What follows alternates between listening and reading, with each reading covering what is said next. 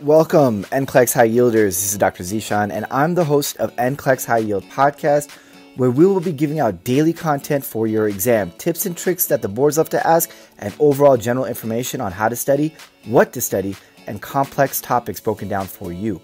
Whether you're a first-time test taker or even a repeat test taker, we have helped people across the globe pass their NCLEX exams, so do not give up and get motivated.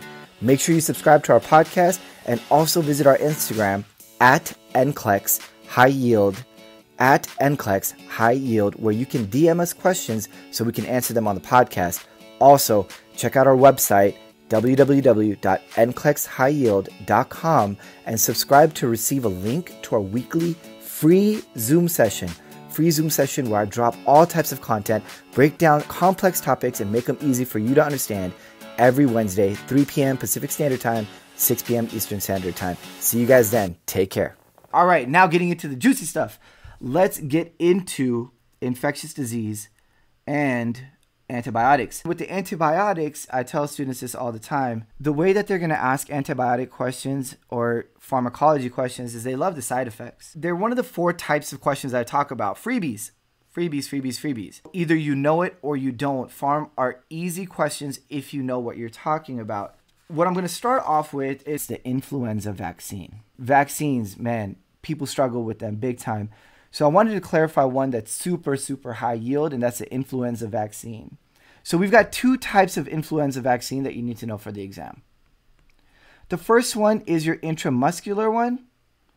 This is just your shot. The other one is your intranasal. The intranasal is the one that I'm going to start with.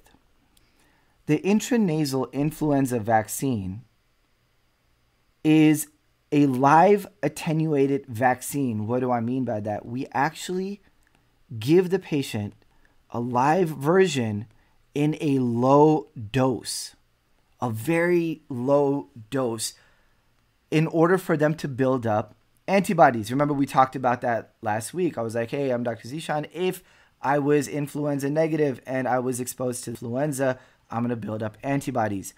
So one way we can do that is give them a live version, and that's the intranasal one. The problem with this is it's contraindicated in a lot of different patients. This is where the boards love asking you about. So what are we going to look at? We're going to look at anybody that's immunocompromised. Immunocompromised is a very broad term. Who's immunocompromised? What is the idea, or what is the definition of immunocompromised? Anybody where their immune system is compromised. I mean, it's pretty self-explanatory. People like HIV patients, people with chronic medical conditions. How about COPD? How about congestive heart failure? How about chronic kidney disease? These people are compromised. They are more susceptible to getting sick. And if they get sick, they have a harder time fighting it off. They're not in their optimal condition. Pregnancy, you guys talked about pregnancy. Chemotherapy, radiation therapy, immunosuppressants, and we're going to talk about those specific ones that Angelica just named. These people are immunocompromised, this whole array of patients. And then also patients less than 2 years old, because their immune system is not fully developed, people greater than 49. So when we're given the intranasal one, we're looking for a specific group, 2 years to 49 years, that are healthy and they do not have an egg allergy. With any vaccine, whether it's, Tdap, influenza, pneumovax, whatever it is, there are multiple different parts to that vaccine. If there are multiple parts to that vaccine, if any one of those components causes an allergic reaction, it is now contraindicated. So for instance, in the influenza vaccine, we have egg. The amount of egg in there is minimal.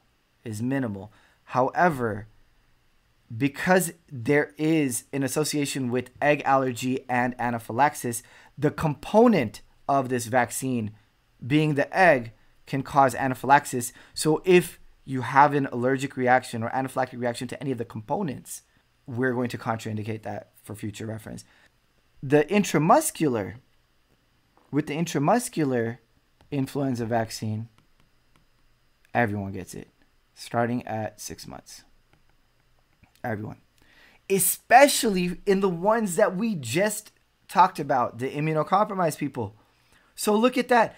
In the intranasal, the live one, we are not giving it to the immunocompromised. However, in the intramuscular, which is a killed version, a version that is not live, we are now going to give this to everyone, especially our immunocompromised people. This is going to prevent them from getting something that can make them severely ill. When we give these vaccines, how are the boards going to ask? They're going to ask you which patients, select all that apply, should receive the killed version. And that's going to be, they're going to put an elderly patient up there that's 80 years old. They're going to throw a pregnant lady in there. They're going to throw an HIV patient in there. Select all that apply. Everyone above 6 months, especially immunocompromised. With the live version, on the flip side, they're going to ask you which one of these is contraindicated. Immunocompromised. You see how they can do that? So know the difference between the two, because this is an easy question if you're able to differentiate the intranasal versus the IM. IM does have egg components as well too. Yes. What happens in real life, if you have an egg allergy, we always ask, and this is general for the boards. How about this? Know this for the boards. If you have an allergic reaction to anything, medication, vaccines, you're going to ask the patient what their allergic reaction was. If it was a mild rash, who cares? Who cares? If it was, I got an itchy throat and I felt like my tongue was swelling and I got these hives all over me and felt like my throat was closing in. All right, now we're not doing it. Now we're not doing it. That means that this person is going to have an anaphylactic reaction the next time. Remember, people need to be exposed to something before they can have a true anaphylactic reaction. Nuts, eggs, penicillin, things that cause anaphylaxis. So the first time you get exposed to it, it's like, oh my goodness, I was itching. I felt like I was swollen.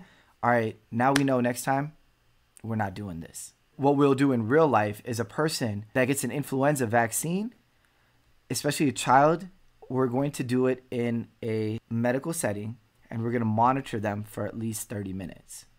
30 to 45 minutes. For instance, if you guys were here last week, you guys got to meet my beautiful little niece, and she has an egg allergy, but we went and got her flu vaccine, and I made sure that she didn't have any type of anaphylaxis. I talked to her, made sure any itching in the throat, say and obviously being in the medical field, it was a little bit of ease for my sister, even though she's a PA, but it's one of those things that you want to make sure that they don't have it because it's very scary, especially with children. Hey guys, Dr. Zeeshan here. Thank you so much for joining us on this podcast. Hope you guys enjoyed it. If you guys could kindly subscribe, leave us some stars, whatever you think it's worth, and leave us a review. We always want to get better for you guys and want to keep putting out this free content for you guys. Hope you guys enjoyed. Have a good one. See you on the next podcast.